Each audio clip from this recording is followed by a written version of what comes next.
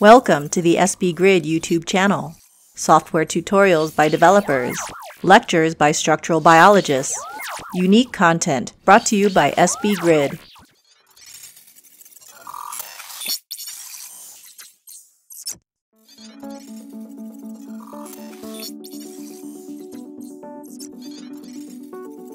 So thanks for inviting me to talk about this. I always love nerding out about CryoEM sample prep. And like it was said, I sort of have the CryoEM hat trick where in my Ph.D. I did single particle electron microscopy, and then I did tomography also. Will and I overlapped in Grant Jensen's lab. And then now in Tamir Gonen's lab, I'm learning about MicroED, and that is quite delightful. So I'd like to tell you some of our tricks today. So just a brief introduction, microcrystal electron diffraction was pioneered in the Gonen lab.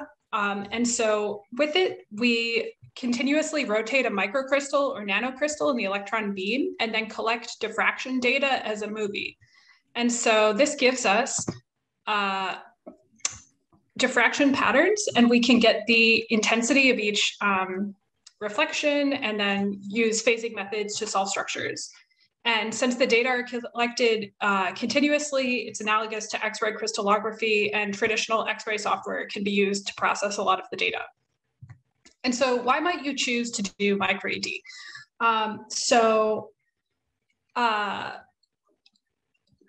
It's a growing field, and you can solve structures of small molecules, natural products, complexes, organometallics, soluble proteins, membrane proteins, etc.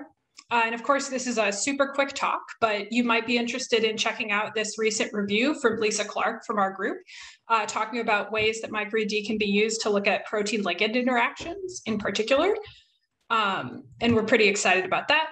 So why would you use MicroED? Some proteins are going to grow into large, beautiful, easy to loop crystals like these classic lysozyme crystals. But it's more common that our crystals are going to be a lot smaller, like the ones pointed at by these little arrows, and those are perfect for MicroED. But of course, would be super difficult to loop for crystallography in an X-ray. And so here is another example of a crystal screen drop from a crystal screen for a membrane protein, and it's hard to imagine looping an individual crystal for X-ray crystallography there, but actually this drop is perfect for MicroED. And so in it, Xian found these little tiny crystals, this rectangle here, or square here of the non-selective cation channel NAC, and was able to solve the structure to 2.5 angstroms. And so it's also exciting because with electron microscopy, you can explore charge. And so we're interested in that for ion channel biology. Also with MicroED, we can minimize radiation damage compared to some other techniques. So in single particle, you might take 20 to 60 electrons per angstrom squared total exposure. And that might be in half an electron per frame.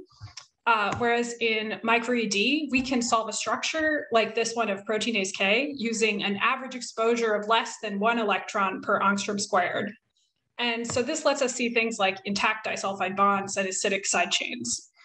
So for a MicroED experiment, you start with a crystal screen condition, like for example, this 96 well plate, which might have come out of a high throughput crystallography screen.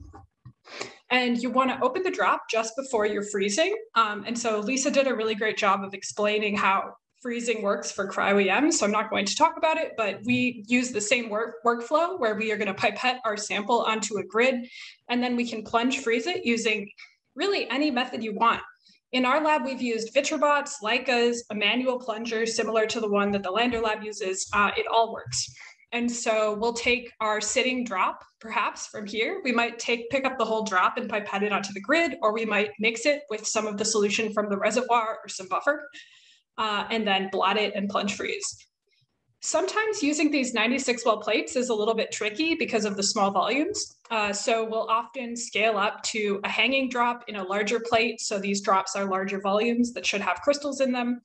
And we also like to use, if we're feeling rich, we like to use these screw top lids instead of the cover slides, which are made of glass. And maybe it's because I'm a single particle cryo-EM person, but I always break the glass cover slides. And so it's hard to do this process quickly. So if you can afford the screw top lids, or if you're less clumsy than I am, you'll be good. So once you've plunge frozen your grids, you should be able to take some TEM data. And so you might get an atlas and then a grid square, which looks like this. And in this paper, these tiny crystals at A, B, and C were shot, and they showed beautiful diffraction. But what if you have crystals or potential crystals that look like these bigger blobs, and you shoot them and you don't see any diffraction? It might be that your target is not a crystal and doesn't diffract. That's totally possible. Or it might be that the sample is too thick. So you're probably wondering what's the best crystal size for MicroED. And I'm glad to report that the lab did some experiments to fib mill crystals of proteinase K to various thicknesses, which correspond to multiples of the inelastic mean free path of the electrons at a given accelerating voltage. And you can read more about this in the paper, but basically they used thicknesses which were half of the mean free path up to 5 times. And they found that as long as your sample is thinner than 2 times the mean free path, ideally around 1 times the mean free path, you can solve structures, no problem.